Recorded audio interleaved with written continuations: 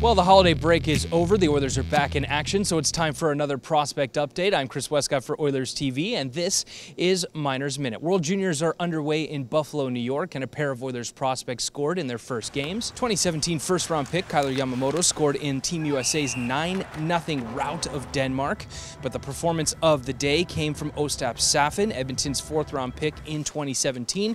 Safin had a goal and an assist in Czech's win over Russia. The final in that one was 5-4. We'll have updates on World Juniors throughout the tournament at EdmontonOilers.com. And as action gets going in other leagues, one of the OHL's top goal scorers is back on the ice. Kirill Maximov is tied for 5th in league scoring with 20 goals so far this season. That 2017 draft class is looking pretty good. And that will do it for Minors Minute. Be sure to check out Future Watch as well as updated prospect stats at EdmontonOilers.com, and I'll bring you another episode next week on Oilers TV.